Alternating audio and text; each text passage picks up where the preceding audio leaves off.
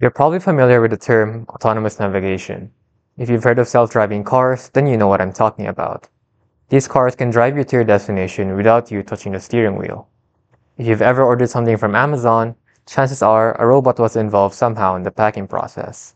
Now, here's a question. Do you think that if I grab an Amazon robot, strap it on top of a car, and then adjust some wiring so it can steer the car somehow, do you think it will function as intended? What about the other way around? The key idea is that some robots are meant for outdoor and others indoor. But what if we could have both? Imagine this. You order something online, your package arrives at the main entrance of your workplace via a self-driving car. And then, a robot hops off with your package, goes through reception, and delivers it straight to your office. It sounds simple, and we should be able to do it, but we don't have the training data for it. You see, the outdoor environment is very different from the indoor environment. For one, there are no walls. It's also a lot more open. Then, once you are indoors, you may no longer be able to rely on things like GPS. If you have a robot that is only trained in one of these environments, then it will never be able to fully accomplish the task of going from the roadside into a building and then to your office.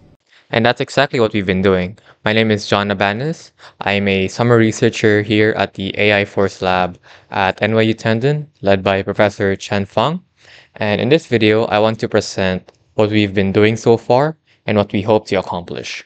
So here's the system we have for data collection. We have a power bank that's connected to this wire.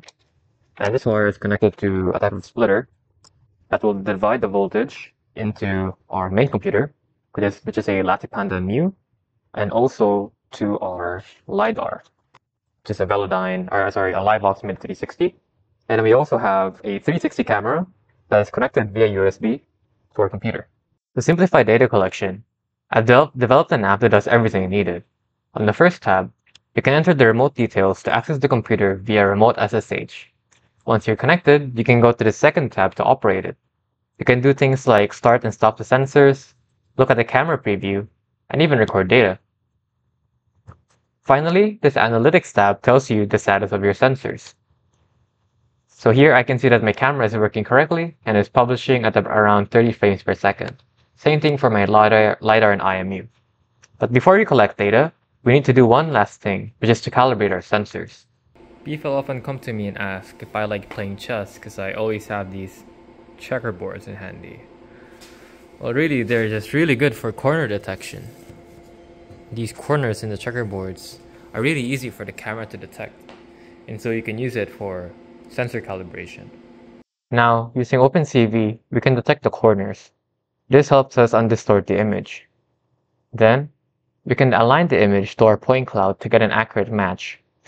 You'll see the benefits of this just shortly after we collect the data. So we went outside and collected some data. This is the raw video feed.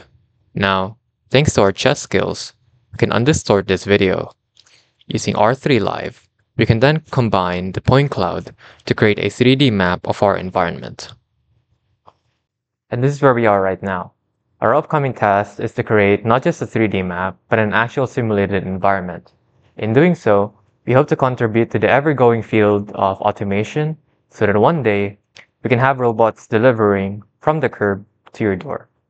Thank you.